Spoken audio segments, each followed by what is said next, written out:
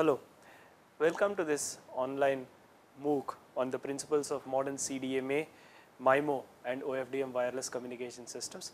I am Professor Aditya Jagannatham from the Indian Institute of Technology at Kanpur. So to understand the content and motivate the content of this course better, let us start by looking at a brief history of wireless evolution. So we have the 2G wireless communication systems such as GSM and IS-95 based CDMA or code division multiple access systems, which have a modest data rate of about 10 kilobits per second, support your basic voice call kind of traffic.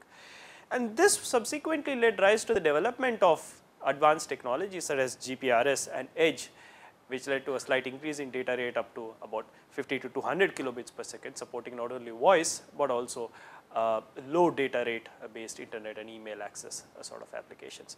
And subsequent to this, there has been an explosion of sorts in the wireless data rates, such as the 3G, beginning with the 3G WCDMA wireless systems such as R99, which support up to hundreds of kilobits per second, followed by the HSDPA and HSUPA systems, which have support tens of megabits per second, and now we are looking at LTE, which supports data rates about 100 to 200 megabits per second, and soon we are going to probably look at even LTE advanced, which can support data rates up to a gigabit per second, right.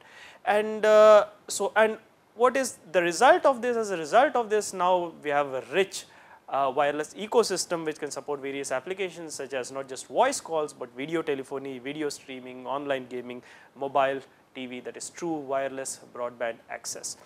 And how has this been possible? This has been possible through the development of breakthrough wireless technologies.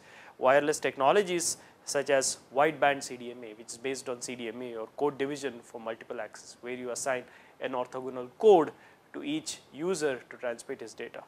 Also has been made possible by other technologies such as smart antenna systems, where you have multiple antennas at the transmitter or receiver to better enable channel the energy from the transmitter to the receiver and enhance the signal to noise enhance the signal quality at the receiver. Also we have multiple input, multiple output or MIMO systems, which have multiple antennas at the transmitter and receiver, which basically convert or enable the transmission of multiple information streams in parallel over the wireless channel, a feature which is termed as spatial multiplexing. And another important breakthrough technology is OFDM, which is orthogonal frequency division multiplexing, which converts a wideband, an intractable wideband wireless channel into a set of parallel narrowband channels, so that you can transmit multiple streams of information in parallel. So all these technologies, so what is the aim of this course? The aim of this course is to take an in-depth look at all these enabling 3G and 4G wireless technology, which have in fact made 3G, 4G wireless communication possible, such as CDMA, MIMO, OFDM, to understand these technologies beginning with the fundamentals and also conducting a thorough performance analysis of these different wireless communication technologies. And whom this course is intended for? It's intended for engineering, science and management students who are looking into understanding more about the current 3G, 4G wireless technologies. Both undergraduate and postgraduate students should find this course suitable. And also there are some prerequisites, although they are not very stringent. Some mild prerequisites will help you better understand or appreciate the content of this course.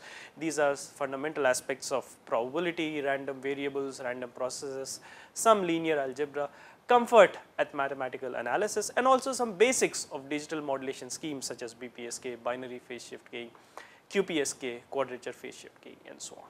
All right. So these are some of the prerequisites to understand this course on the basics of, or on the enabling technologies of 3G, that is the third generation, and 4G, that is the fourth generation wireless communication systems. So hope you enjoy the material in this course. Looking forward to introducing you to the material in this course. Thank you very much.